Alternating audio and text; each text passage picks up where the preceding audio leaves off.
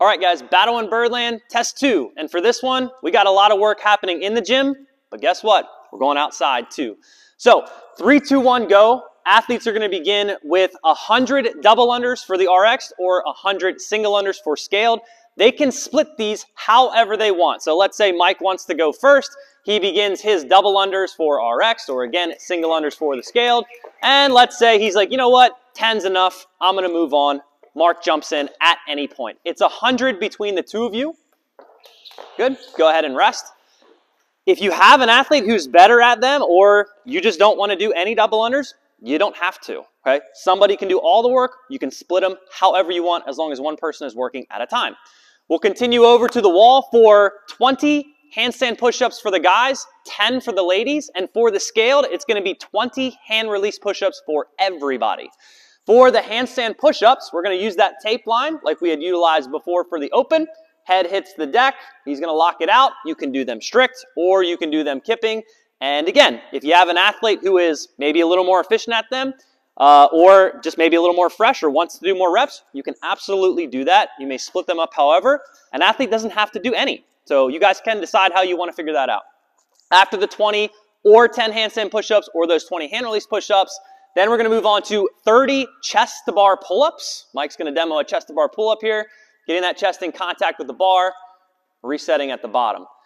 It's going to be 30 ring rows for the scaled athletes, and we will have an exact ring row standard that we'll go over on site that day for those scaled athletes. Again, they can split those however they want. Totally doesn't matter. One person working at a time. Somebody can do all. You can split them as desired. Once the work is completed, at that point, both athletes are going to advance to their band, and we're going to perform banded runs. Now, we'll have a course set up. You'll have some tape marks and some arrows, but what we have going on here is an inside-outside track. So if you are starting in this square, for example, where we are, moving into this area is going to be our running lanes. They're going to hold on to the band the whole time. You must remain in the lane. You've got to remain holding the band the whole time. Dropping the band, throwing the band, losing the band, stepping outside of your lane will give you a 5-second penalty. They're looping around, and then they're going to head out the door and all the way out. And you can see there is going to be a cone all the way out there. Looping around and coming back in is going to be 1 lap. They would go to that far cone. They're coming back in. They're staying to the right. The track will continue on to the inside. They would advance, and they would continue all the way around. They would do that. Now, you just saw them run partial lap. That's 1 lap. They would go around twice for 200 meters, 3 laps for 300 meters, 4 laps for 400 meters.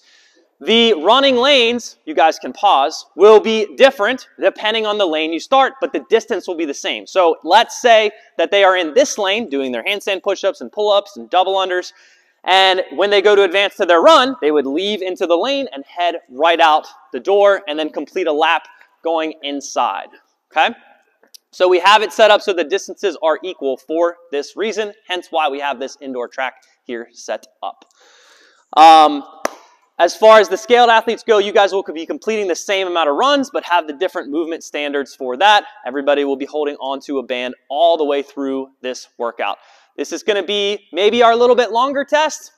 A lot of body weight movements, and most importantly, an opportunity to strategize and break up work with your partners, with the exception of that run, which you must do together. We're super excited for this one, guys. It's going to be a fun test to watch. Have fun.